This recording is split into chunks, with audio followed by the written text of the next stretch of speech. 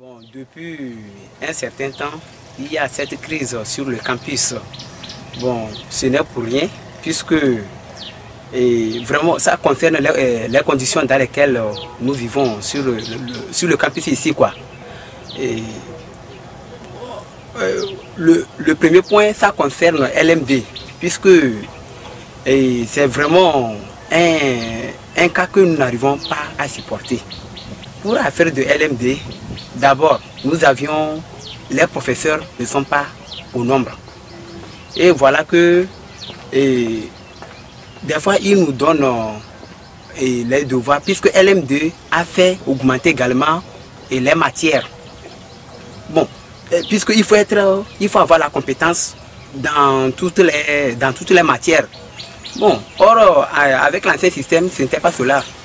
Bon, et nous voyons que avec LM2 maintenant, bon, les professeurs sont obligés ils viennent, bon, ils ne nous donnent pas de cours comme ça, mais ils nous donnent plutôt des références pour aller faire des recherches. Oui, bon, puisqu'ils sont nombreux, et puisque nous sommes nombreux, bon, peu de professeurs que nous avions ici, ils se lèvent, c'est eux-mêmes qui vont également aussi sur le campus, au campus de Kara, et ils vont même aussi à l'étranger.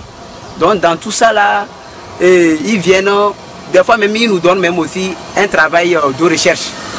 Et dans ce travail de recherche maintenant, on voit que, bon, on forme des groupes. Supposons dans le groupe de 10 personnes, de 10 étudiants maintenant, et on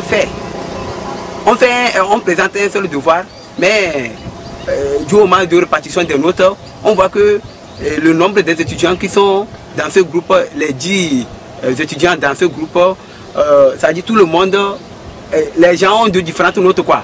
Ça dit l'autre peut avoir 15, l'autre 8, l'autre 5, mais or vous avez présenté un seul devoir. Bon, tout ça là, nous voyons que c'est vraiment quelque chose que nous ne pouvons pas supporter. Et des fois aussi, bon, pour faire des recherches également aussi, c'est quelque chose qui nécessite beaucoup d'argent. Donc, ils nous envoient d'aller faire des recherches. Bon, or voilà, si les pays occidentaux adoptent ce système LMD, bon, les autres, nous ne pouvons pas nous comparer à eux. C'est-à-dire, leur niveau de vie, c'est différent de ce que... Bon, déjà, si nous sommes dans le pays où nous sommes, nous-mêmes, nous connaissons vraiment le statut du pays. Donc, avec tout ça là, bon, on n'arrive pas à assimiler. À part ça, maintenant aussi, notre président de l'université de Lomé, c'est-à-dire, c'est quelqu'un qui n'est pas responsable. Bon, si je dis cela, puisqu'il y a beaucoup de choses que nous lui reprochons. Donc il n'arrive pas à nous satisfaire dans ces cas. Et nous, presque, bon, maintenant le point essentiel même, les étudiants même demandent même à ce qu'ils partent. On demande même à ce qu'il parte. Et lui-même, il avait dit que, c'est-à-dire lorsqu'il avait renvoyé le président de MIT, c'est-à-dire du mouvement pour l'épanouissement des étudiants du Togo, lorsqu'il avait renvoyé le président, lui-même, il a dit que si, au cas où l'État va faire ramener le président, que lui va démissionner. Mais jusqu'alors, on ne sait pas qu'est-ce que l'empêche, c'est-à-dire de présenter ses démissions. Donc tout ça là aussi, bon, c'est quelque chose que nous n'arrivons pas à digérer vraiment. Et souvent, nous sommes sur le campus ici, on nous envoie, c'est-à-dire des policiers, c'est-à-dire le campus est devenu un camp, quoi. Toujours on est là avec des policiers, bon, toujours. Et bon, ça dit vraiment, on ne sait pas, on ne sait pas vraiment dans quelle situation vraiment que nous vivons. Ok, c'est bon. Bon, maintenant, je vois aussi que les notes aussi, jusqu'alors, on n'a pas encore eu les notes. Puisque comme nous sommes plus nombreux et que les professeurs sont très peu, ils n'arrivent pas à faire la correction. Et bon, jusqu'alors, on ne sait même pas quelles notes l'homme a. Effectivement, puisque l'homme puisse redoubler encore d'efforts. Bon, et dans ce genre de choses aussi, comme les professeurs sont très peu, ils n'arrivent pas à faire la correction également.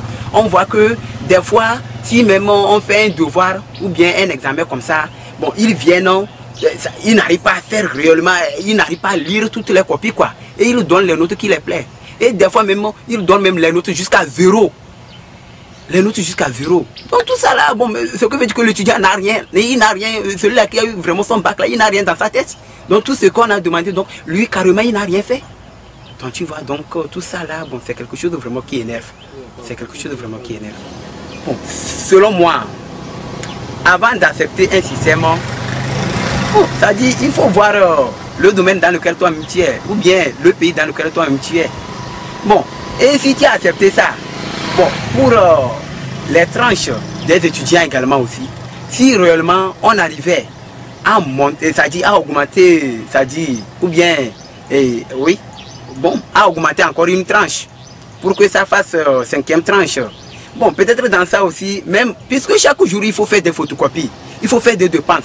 Chaque jour ce sont des recherches, des dépenses. Or voilà que, bon, plusieurs qui sont ici n'ont pas leurs parents ici.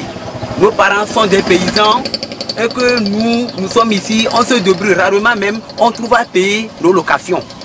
Et dans ces genres de choses également, bon, le maisonnier est en train aussi de te pousser pour payer des locations. Voilà, tu viens ici aussi, il faut faire des recherches, des photocopies, tout ça là, ça dit c'est quelque chose qui nécessite beaucoup d'argent également.